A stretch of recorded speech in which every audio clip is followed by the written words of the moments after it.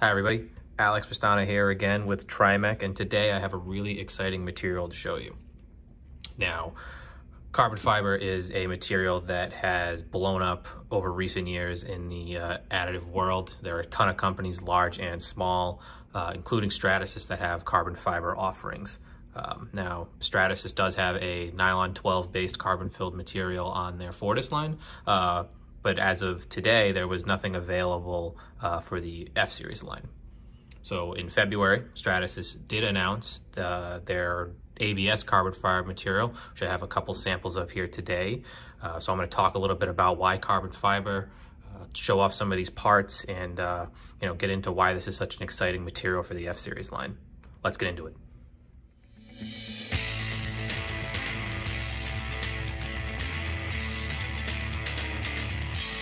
ABS-CF10 is a chopped carbon fiber filled ABS thermoplastic.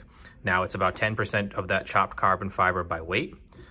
So being that it's ABS allows for it to be easily printed and allows for the material to be easily stored as well. So there's not going to be any issues with moisture or anything like that. So looking at this sample part that I have here, this was a sample part that was printed by Trimec, so it wasn't provided to us by Stratasys or anything like that. It was printed by us, and as you can see, the surface finish on this part is just extraordinary. So you'll get great looking parts with the strength to match. Here's another example just of a sample bar stock that we printed, and you can see that surface finish just looks great. So what are you going to be using carbon fiber for, or ABS-CF10 in this case? Anything where stiffness and lightweight is a must. So some key applications that come off the top of my head to me are going to be, your jigs and fixtures, your end of arm tooling, where cutting any kind of weight while still maintaining that strength is just huge for those types of applications. So you may be asking yourself, Alex, what's the big deal with carbon fiber? So carbon fiber is best known for its superior strength to weight ratio.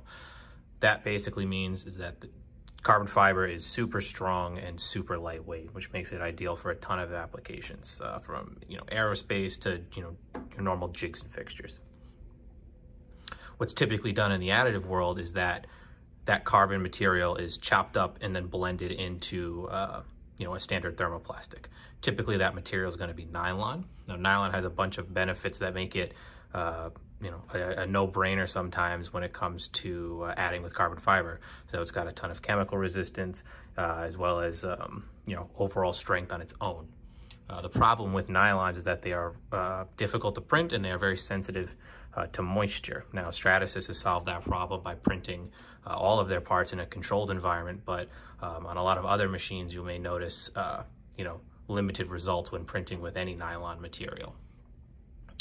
So what's been done here in the case of ABS-CF10 is Stratasys has taken their ABS, their tried and true ABS, and blended it with chopped carbon fiber, about 10% by weight.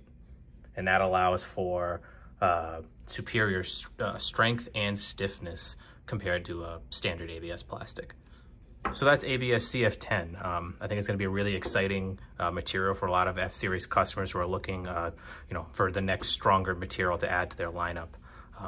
Look to see this material release sometime in April, and it will print with standard print head and a standard modeling base with a carbon fiber specific head to launch soon after.